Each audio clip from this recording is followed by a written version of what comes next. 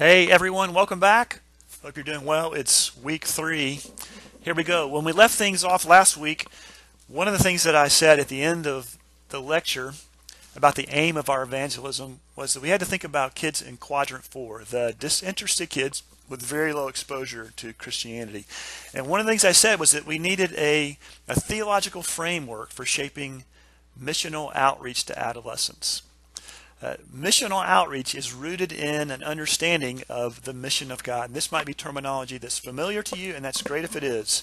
But I'm going to share throughout this time here a framework of the mission of God so that we're all kind of operating on the same page. In fact, I did put in the Canvas module there a handout that you can print out that has kind of my framework, my big picture view of the mission of God. So if you'd like to print that out and have it with you, you could take some notes on it along the way. Might be helpful. We'll use that a couple times during this week here.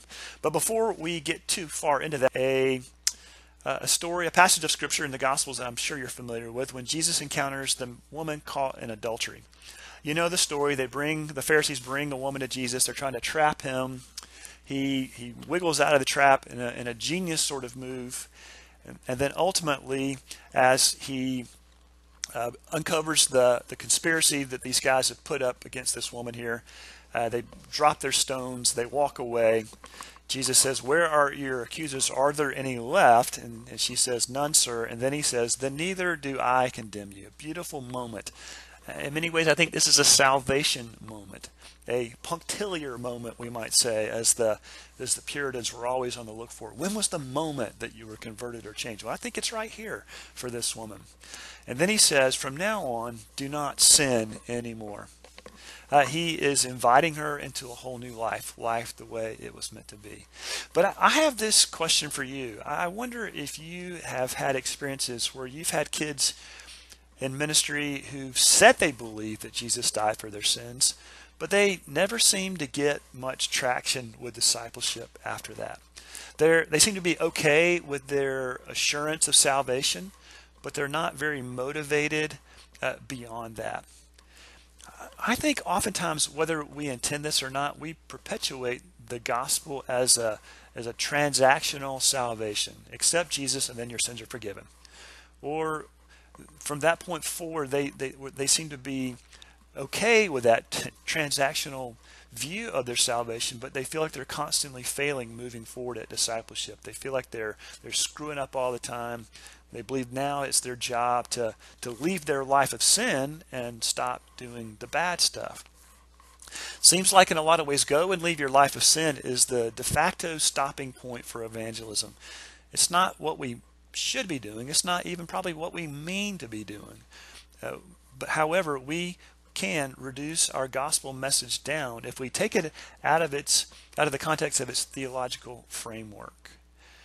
It will devolve into that. It's ultimately because our gospel telling, our telling of the gospel is not robust enough to invite kids into more than a transaction, because we don't take into account the long story of God at work throughout history. We need the rest of that kingdom story to begin to infuse our overall picture, our theological framework, you will, for ministry. There are a number of theologians who've come to the thing here. They've said these kind of things here. Dallas Willard: what is ordinarily heard as the message given, and he means a presentation of the gospel, does not lead the hearer who tries to respond into a life of discipleship to Jesus Christ. Accordingly, the personal and social transformation that is so clearly anticipated in the biblical writers rarely becomes real. N.T. Wright says the gospel is the story of Jesus of Nazareth told as the climax of the long story of Israel, which in turn is how the one true God is rescuing the world. And then lastly, Scott McKnight says the plan of salvation can't be preached apart from the story, the gospel story. When we separate the plan of salvation from the story, we cut ourselves off from the story that identifies us and tells us our past and tells us our future. We separate ourselves from Jesus and turn the Christian faith into a system of salvation. As I said before in an earlier lecture, we are, I think, mostly adept at talking about what freedom from sin looks like, that Jesus died on the cross to rescue us from our sin. And I think we believe that we can articulate what we're freed into, but it's usually things like abundant life without much of a definition or an experience to offer, or being a new creation, which again is a beautiful truth, but it tends to reside in kind of the abstract and not as much in a concrete reality, like come live a new life with us. And that's what these authors and thinkers and theologians are getting at here. So what is this theological framework that paints the picture, that gives us something to aim for, that shows us the trajectory not only of evangelism, but also discipleship as well too? Here, but something a little bit odd. I'm not sure if you are a cricket fan. I'm not. I don't know really anything about cricket. I'm a sports fan though, so I get the gist of this. I pulled this off the internet not too long ago. It was a test match apparently between Australia and South Africa back in 2014, and this is a picture here. I found this on ESPN.com/cricket. It's really there /cricket. So apparently South Africa and Australia met in a test match, and Australia wraps up the victory. So you see that depicted right there. Well, you know, from looking at that picture and that little caption below there, I get the gist of what's happened. Australia's wrapped up the victory. Great, okay. I got the basic idea, right? But since I don't really know much about cricket, I'm really missing out on a whole lot more of the story. I don't know the nuance of the game. I don't really know exactly what these guys are celebrating other than the match. I don't even know what that guy on all fours is down on the ground for. I'm not sure what he's wearing or why. I just know in general, Australia's won. That guy on the ground is probably a South African. He lost. If I knew more about cricket, then I could appreciate the significance of this event. I would know from the past, and it might even point to where things are headed from here. So I decided to go a little deeper here. I decided to read the transcript of the game, the announcers announcing the game. And this is no joke. The actual commentary, the transcript of the announcers. So I thought I would read this to you to see if it helped fill in the blanks for you with regard to what happens in this cricket match. So just sit back and pretend like I'm an announcer reading or announcing play-by-play in a cricket match. Siddle to Philander, 6. Another pull shot, and this time he connects well enough to clear deep square leg. A little bit of late defiance. Siddle to Philander, no run, full and angling into the stumps. Defended to mid-on. Siddle to Philander, no run, fuller, defended off the back foot. Siddle to Philander, no run, 140 kilometers per hour. Tries again, but it's shorter and beats the top edge. Siddle to Philander, 4. Strong pull shot, picked up the length early and crunched it through square leg. Well, how about that? We've got some of the terminology now. We've got some actual transcript from the game. Does that change things for you? More about what's happened here in light of the language of the event that actually happened? See, for me, I'm probably more confused than I was before because I don't understand the language. I don't know what all those terms mean. All I can really tell is, okay, so it looks like Australia won a match. Well, I hope what this does for us is illustrate the fact that if we're thinking about people in the fourth quadrant, little interest and very little exposure, we have to be significantly deeper thinkers about how to make this relevant for them, because otherwise for them, they could know just a general thing about Christianity, think they've got the story, and they could move on. In a number of ways, I think we have made evangelism simply about the story, the victory here, and we've never really talked about or never really incorporated a larger theological understanding of the trajectory of God at work. And the problem with this is that, in those quotes that we saw before, is that it might resonate to some degree with people, but it doesn't, and it might work, quote unquote, I'm doing air quotes right now. It might work in terms of evangelism, but it doesn't lead to discipleship. And those two things are never meant to be segregated or separated. They're part of one event. That's how the early church understood it, and that's how. So what we need is an understanding of the mission of God. It's our theological framework for understanding what our mission is in outreach and evangelism. So let's think of it this way. There's a long arc, a long storyline of God at work in the world. We'll call it the mission of God. Some people call it God's meta-narrative. They call it the grand narrative. They call it God's larger story. Many synonyms for this idea of the mission of God, or the Latin phrase that I like, the Missio Dei. It can be explained in 5 acts, like a play. So Act 1 would be creation, and you're familiar with this. God created the world. He created the stuff of the world out of nothing, and then he got his hands involved in it, and he fashioned things in the earth. The pinnacle of that creation would be human beings, and all of creation God made with a particular bent to it. Human beings were made in His image, to reflect out into the world God's agenda for life the way it was meant to be. We call this shalom. It's translated peace, but as we said before, it really means much more than peace. It means flourishing, wholeness, delight, and peace. And that's the trajectory or the intent for creation. It was meant to move along in shalom. It's got a trajectory to it. Now, human beings were created for certain things as image bearers. They were created to do or be or exist in a certain way, not statically, but dynamically, alive and living out the reality of the image of God. So we're made in God's image for a few key things. But before I talk about those together, I want to take a little bit of a diversion here to see if I can use. One of my daughters has really gotten into Harry Potter. I don't know if you're a Harry Potter fan, if you ever were a Harry Potter fan, but I have to confess, I never was. I never read Harry Potter stories. I never watched any of the movies. Just wasn't interested. Sorry if you're judging me for that, or maybe you're like me. Either way. But in general, I sensed that I had a decent understanding of what Harry Potter was about. It's about this little kid down there with the round glasses who was at a school called Hogwarts that was training him to be a wizard, and that he was encountering evil wizards and the dark forces of the wizard world, and he'd have these good versus evil fights, and he'd kind of come out on top. I had a general sense of what was happening there.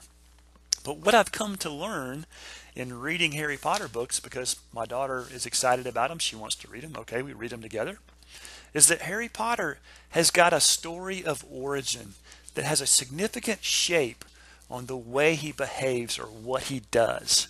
And if you are not familiar with Harry Potter, if you look on his forehead, you can see he's got this little scar right there. It's this lightning bolt shaped scar.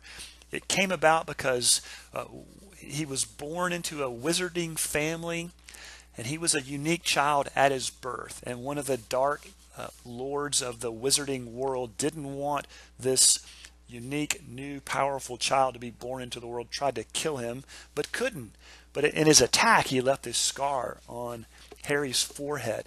So now he's marked out as the Harry Potter, the one we've heard about, this legend.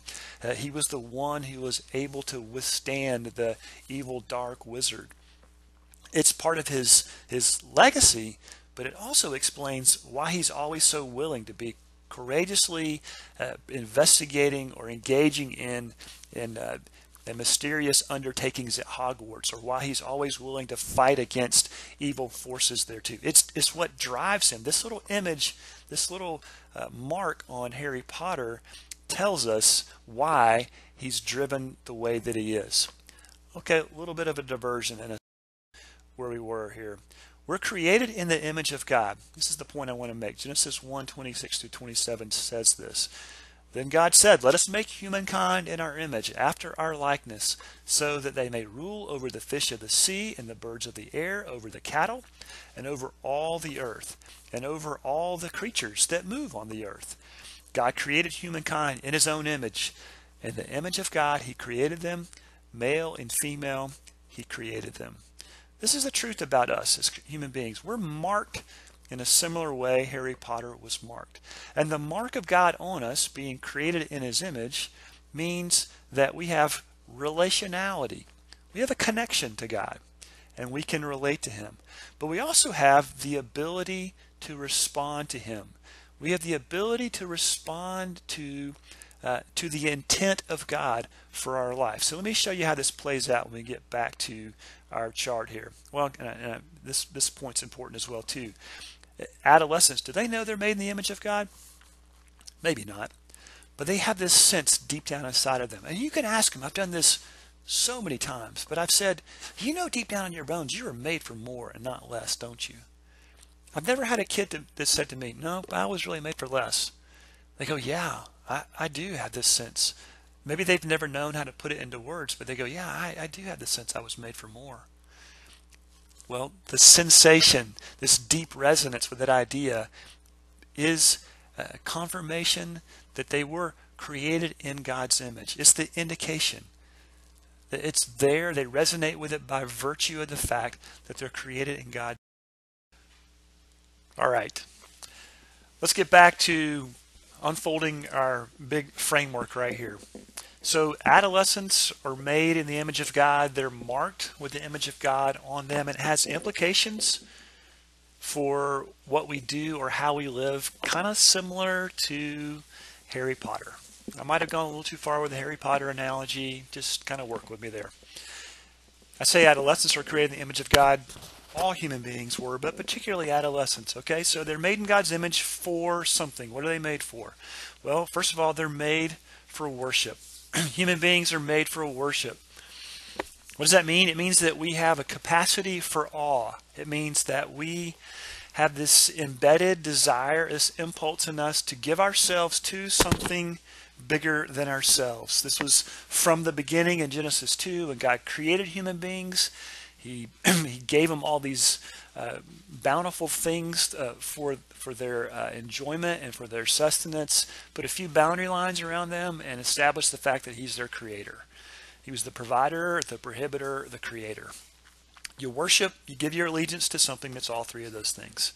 And that's what human beings are created for. We have an impulse that can't be stopped. We can't not give our allegiance to something bigger than ourselves because we're searching for something that will tell us back what we're worth, how valuable we are. Human beings are also created with a kind of authority. We were authorized to be God's agents to move creation along according to this trajectory of shalom. Creation wasn't static. It was meant to go somewhere, and God gave human beings the authority to move it along according to his wise order in the nature of shalom, according to the flourishing wholeness and delight of shalom. And then lastly, human beings were made for relationships. Again, Genesis 2 shows us this. This was not a solitary effort by one human being, but that God established relationships as a dimension of establishing or generating human identity and dignity. So it begins in male-female relationships, but this is the building block for community. A measure of identity is generated by these kind of relationships the way they were meant to be. This is essentially the trajectory of shalom for human beings by virtue of the fact that they're created in the image of God. Okay, well, you know what Act 2 is. Act 2 is the fall. This is where sin enters into the story. And this disrupts and severely distorts everything about the shalom of creation. So you see the little arrow there of shalom darkens, and now from this point forward, all of creation journeys along in a distorted manner. What does this mean for being created in the image of God? It means that the image of God now is distorted, severely distorted in human beings, so that beautiful impulse for worship is now disrupted and distorted so that it becomes an impulse to give allegiance or loyalty to anything less than God, which is idolatry. What about authority or power? Now that impulse is used not to bring rightness into the world and justice. It's now used and oriented towards oppression, making others other people, other things smaller, or misusing them so that we feel bigger or better. And then what about our relationships? Where they're not primarily oriented towards bringing identity or dignity to one another, they're now characterized by exploitation. Using others, consuming others, ripping them off to meet our own needs. That's what happens. Okay, so this is a severe distortion and disruption in what God had intended. Now, especially with regard to human beings, the image of God in them no longer leads them to flourishing and wholeness and delight. It's a continuous trajectory of dehumanization, which leads to death. This is a problem. This is a bad thing. But even though sin has wrecked the beauty and the trajectory of creation, this is not the point where God checks out, where God says, sin's wrecked the world, I'm walking away. I can't have any contact with this broken, sin-infested world. In fact, what God says is, now I will roll up my sleeves and I'll enter into the fray. So what does God do? Well, this is Act 3.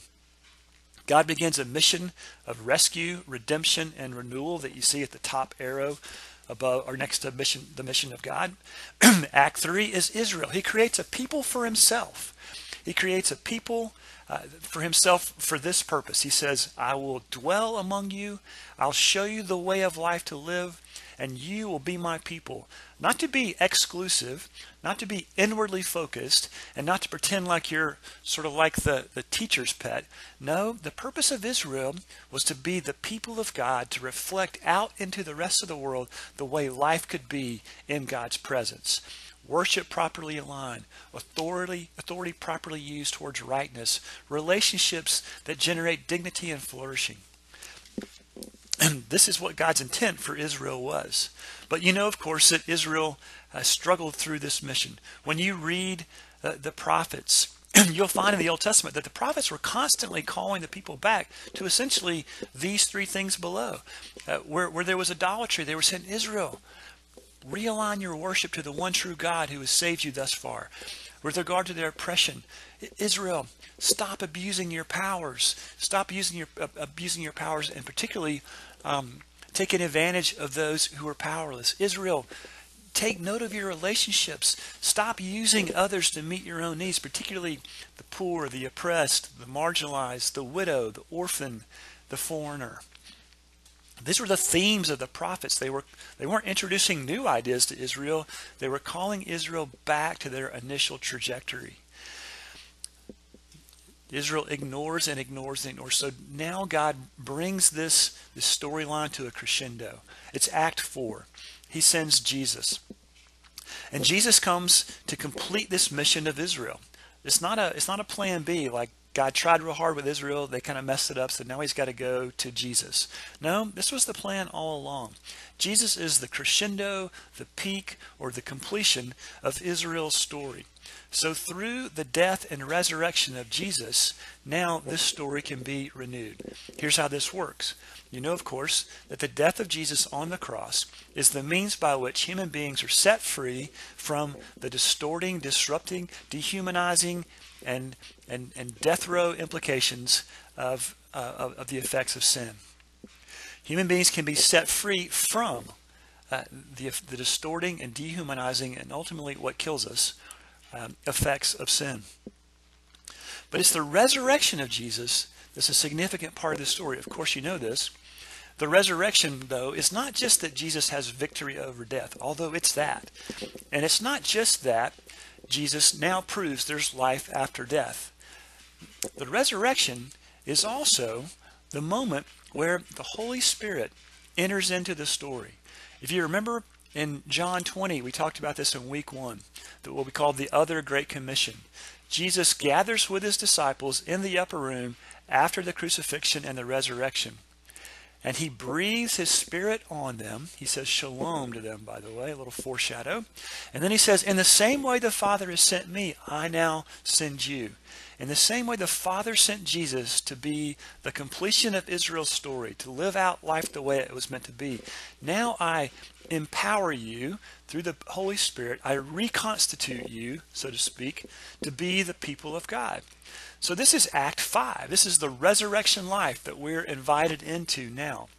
And it's not just hey, here's a good way to live. Here's some powerful advice for how to live life right. It is the renewing work of the Holy Spirit that makes this happen. And what this means now, of course, is that Jesus has renewed the trajectory. It's not a brand new trajectory out of nowhere. It's actually a renewal of this original trajectory. And it's a renewal towards life the way it was meant to be. This trajectory is characterized once again by shalom. Where's it going to go? Well, we know this. It ends with God finishing the work that he promises in Revelation 21:5 of making all things new. So here's the long mission of God. And this is the mission of God that everyone, including adolescents, is invited into. But let me show you why this is significant for adolescents. We've emphasized a lot about creation, about being created in the image of God. This is a significant dimension to the mission of God that's often forgotten or de-emphasized, intentionally or not, in our understanding of what ministry is. But let's look psychosocially at adolescence. Adolescents are driven in this transitional period from childhood into adulthood by some developmental task. At one level, it's just answering the question, who am I? And that plays itself out in a few key tasks.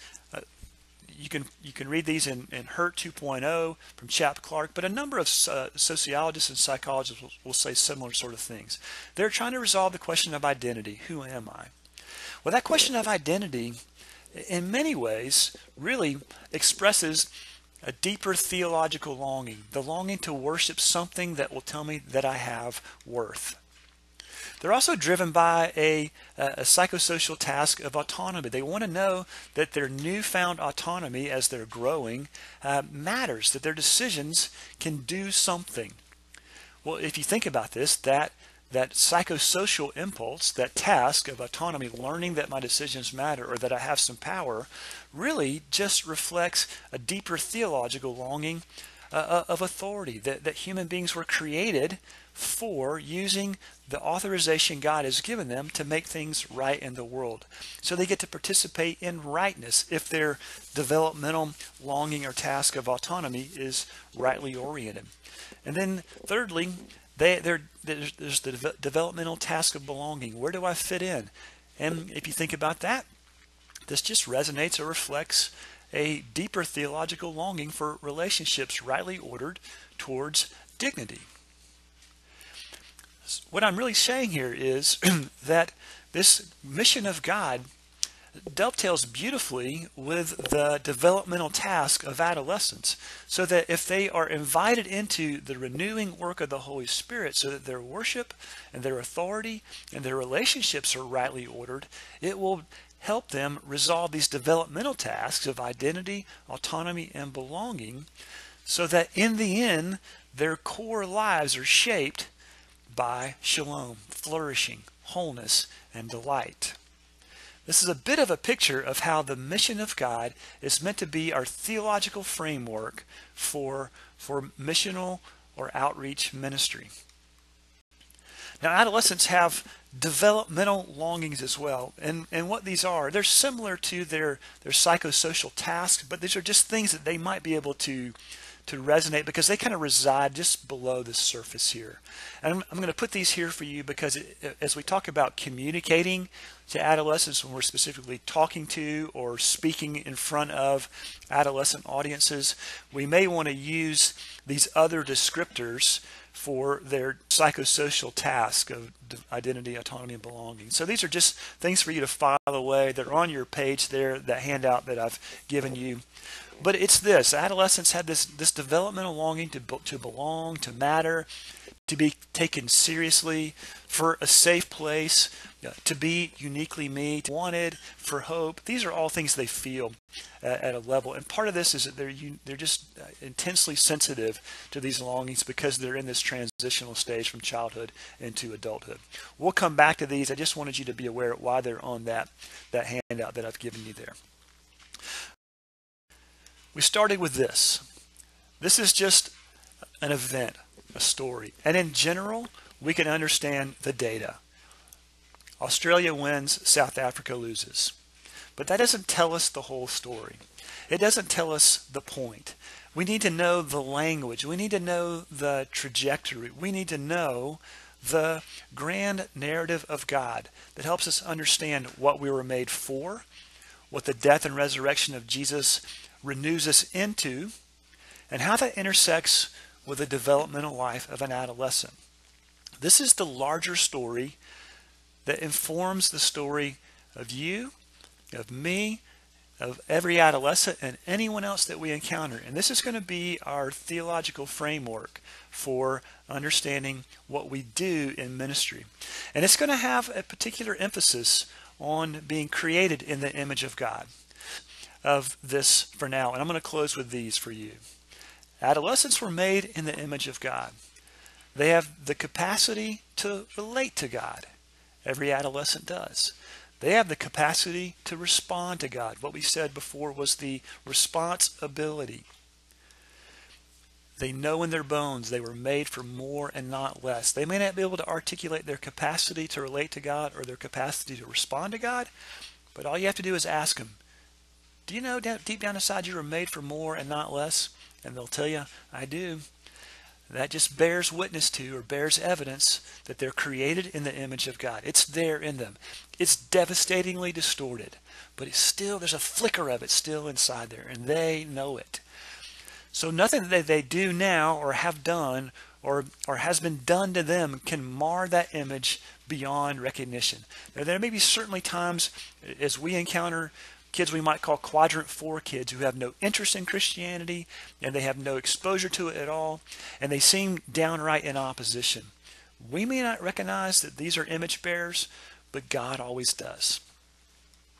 Adolescents were made to do the image of God. They were made to join in with this trajectory of the image of God. So they're made for worship, allegiance.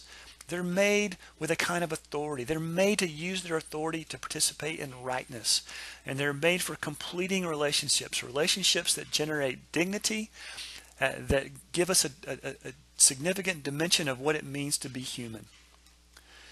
So in order to reach out to adolescents, especially those in that quadrant 4, we have to understand what they're made for. This means we need a robust understanding of the doctrine of creation, and specifically what it means to be created in the image of God.